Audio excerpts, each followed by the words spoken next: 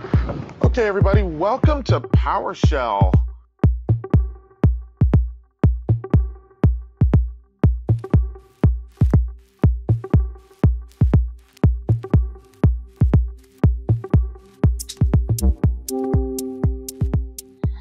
Let's try some real quick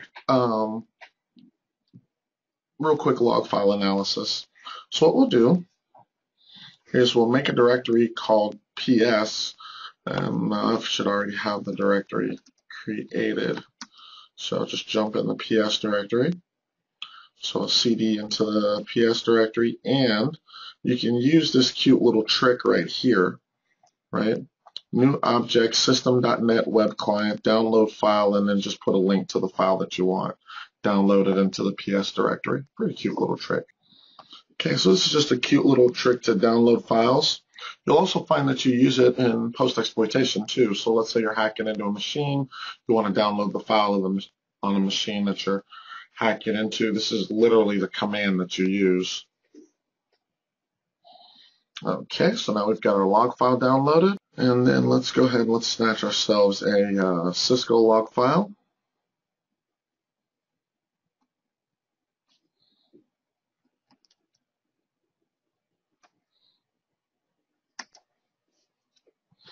Now, if you're like me and you're from a Linux world, what you probably used a lot of was GREP.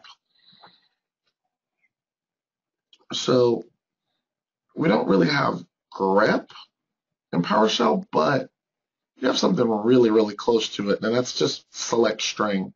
So you can select string like this, and then you should be able to pipe measure, right, for how many of those instances that you have in the log file. So I'm selecting the string saying, hey, I want to know if this IP address is in the log file. And then I just said pipe measure because I wanted to count how many times the IP address was in the log file. Now we can do it a cute little trick is I'm going to do a select line and then measure it as well. Now, if you want to pass it regular expressions, you can do that in this line. So this, you're looking for a regular expression, and then you want to get all the properties of it. And you want to sort it and unique it, just like we do in Linux, right? Let's grab a log file from IIS. So we'll jump right down here.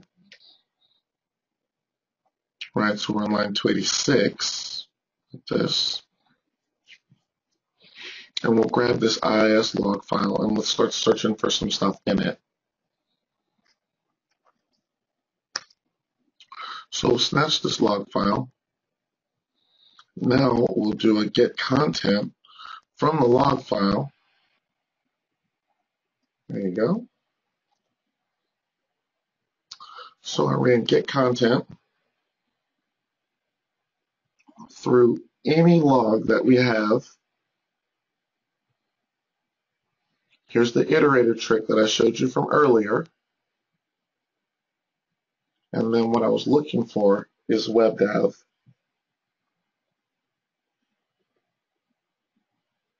So anything in any of these log files that had webdev. Now, webdev is a real common way that we'll find vulnerable web servers, vulnerable Windows web servers. So, webdev is what allowed developers to upload code to a web server, sometimes without authentication. But looking for a misconfigured web server that allows either put or webdev, especially if we look in the log files to see if it's being exploited. You can find so much in these log files. Just use the commands I've given you as kind of templates, and then swap out for the stuff that you want to find in them. You'll be able to do so much. Now, if we want to sort it down, Now, what I want to do is I want to grab a few files. Okay.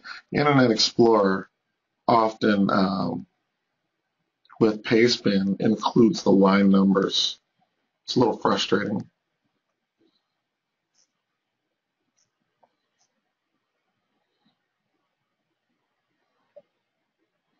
Okay, so now what we need is some regular expressions.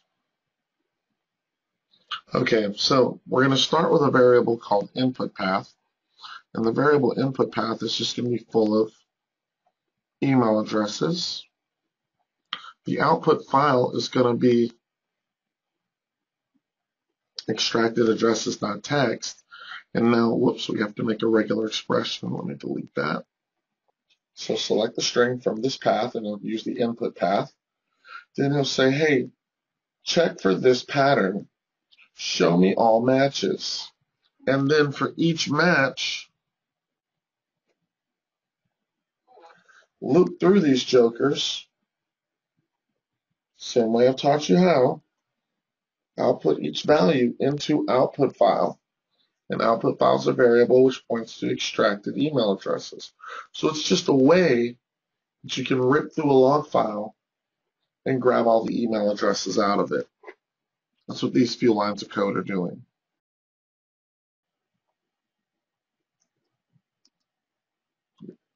There you go. Now let's type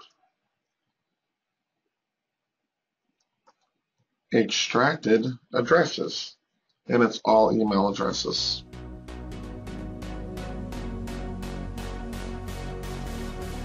If I can help you learn about who we are, and hopefully if you're willing to join us.